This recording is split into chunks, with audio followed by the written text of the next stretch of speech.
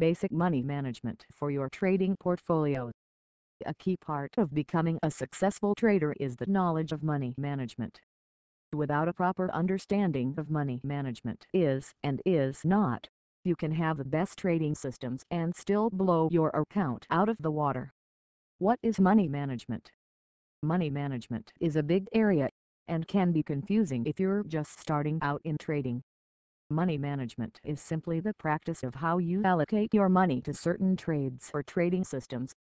I find it easier to break down money management into two areas, each with its own principles and concepts. The broad subject of money management is simply to cover two topics. 1. Trade management. 2. Position sizing. The more commonly discussed money management topic is trade management, simply because its effect on your trading capital and results is more direct and immediate. However, both subjects are equally important to your overall trading health, and are interdependent on each other. And because both subjects are important to your health as a trader, it makes sense to understand these two topics and how they affect each other. Trade management. Trade management is a subject which deals with how a trader manages an individual trade position.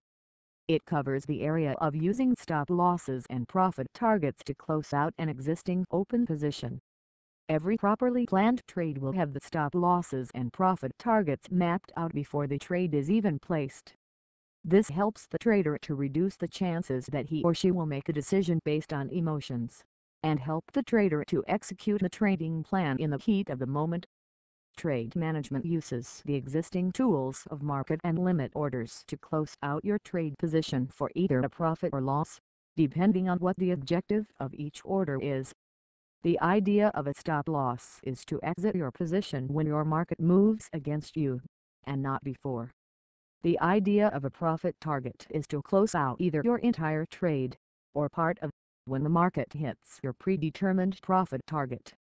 While I have simplified the concept of stop loss and profit target orders, stop loss and profit target orders can be used in various combinations to manage your trade for greater effect, either reducing your risk on the trade, or allowing your trade to continue running with little or no existing risk. Position sizing.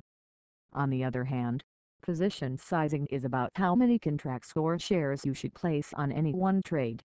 The risk on each individual trade that you take will also affect your position sizing parameters, and in turn affect the size of the drawdown on your portfolio. In simple terms, the larger the position size you trade, the higher the risk to your portfolio. The larger the position size you trade, the potential for higher returns increases as well. For example, starting with a $10,000 trading portfolio, assuming if you were to trade 100 shares of company ABC, your risk on this trade would be $200 and your potential reward would be $600. What it means to your portfolio is that, if you were wrong, you would lose $200 or 2% of your portfolio. If you were right, you would make $600 or 6% on your portfolio. Now if you were to increase your position size to 200 shares, what it would mean to your portfolio would now be, if you were wrong, you would lose $400 or 4% of your portfolio. If you were right, you would make $1,200 or 12% on your portfolio. By changing the position size of your trades, the risk and return on your portfolio would either be increased or reduced.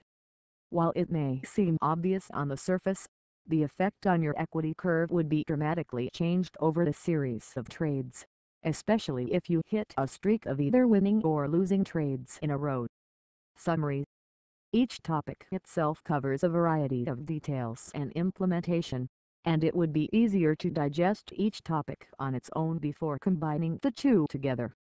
However, when you understand that money management has two basic components to it, it will help you in managing your portfolio and how to allocate your trading capital down the road to reduce risk.